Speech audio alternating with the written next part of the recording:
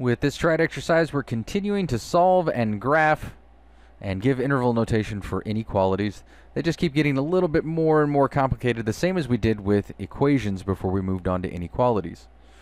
Again, the process, other than if you multiply or divide by a negative value on both sides of the equation, is the same as when we were solving equations. The difference is graphing it on a number line and giving the solution in interval notation. So we'll go ahead and distribute the values in the inequality we were given on both the left-hand side and the right-hand side.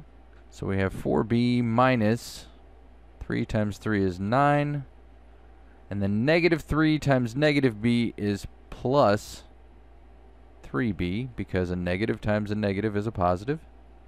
This is greater than 5b minus 30 plus 2b. We'll combine like terms. 4b plus 3b is 7b minus 9 is greater than 5b plus 2b is 7b minus 30. But then if we subtract 7b from both sides, we get negative 9 on the left-hand side is greater than negative 30. Now, similar to when we were solving equations, if it's a true statement, after the variable falls out, then the solution is all real numbers.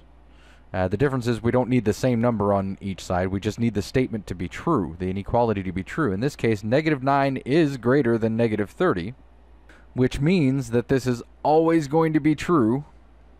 So the solution is all real numbers. This is fairly lackluster as far as a number line is concerned. We don't really even need to put any marks on there because it doesn't matter what the scale is, it just goes infinitely in both directions. Essentially, it's the entire number line. And then in interval notation, we're going from negative infinity to infinity.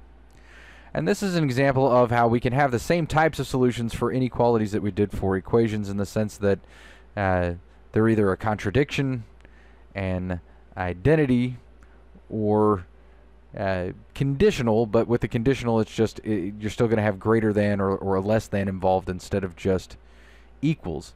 In this case, we're looking at an identity inequality, essentially, because the solution is all real numbers. It doesn't matter what value of b you put in there.